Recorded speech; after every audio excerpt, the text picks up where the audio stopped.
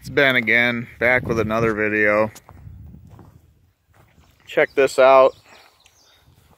This is my latest Copart buy. This is a 1997 Honda Accord. Very clean. It's was a one owner up until a year ago. So how's that going for it? Needs a bumper, obviously. Fender. Most likely this headlight.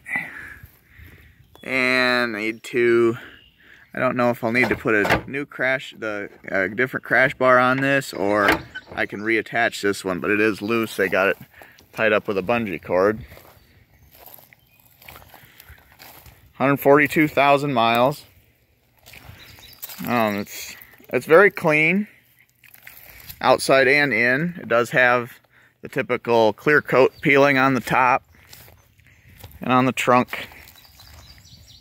Still not too bad. It does have a spot of rust right here, as you can see. It's the only spot of rust on the car.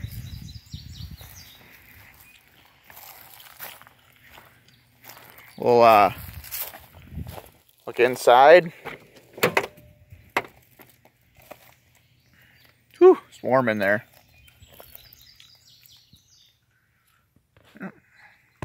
Dash is good.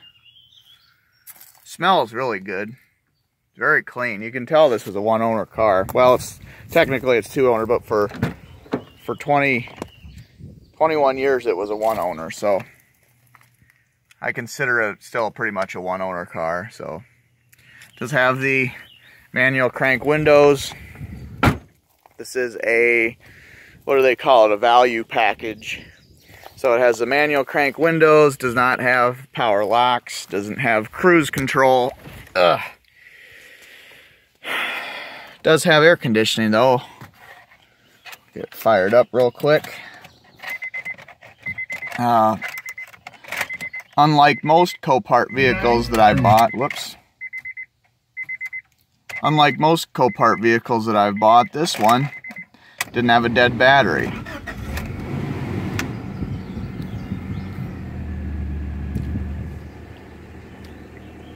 Yep.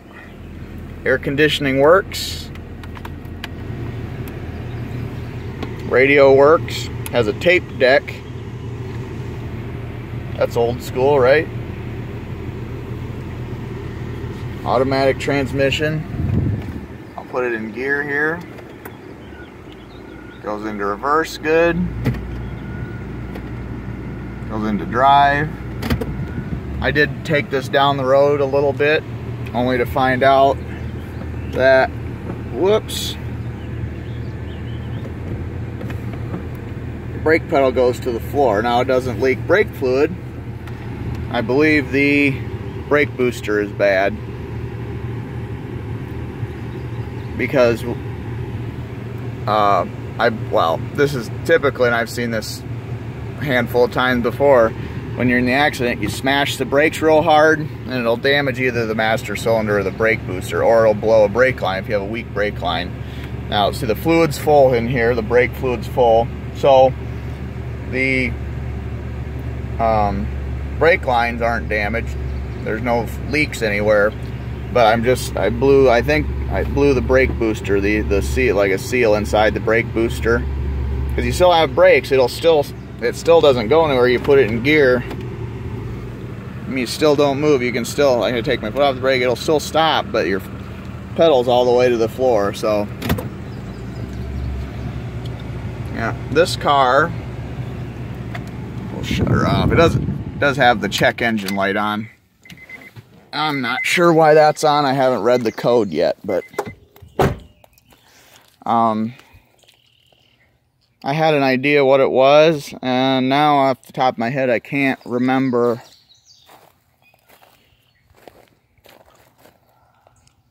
I can't remember what I thought about. Anyway, tires are, there's 2 tires on here are decent, and 2 probably need replaced. I won this car for, my winning bid was $125. I put $125 on it, nobody bid against me. So I got it, and $303 after fees was out the door what I got for gave for this car. So not too bad. Needs a fender and a bumper cover and a couple tires, and then obviously a brake booster. I don't know if I've shown you guys the boneyard.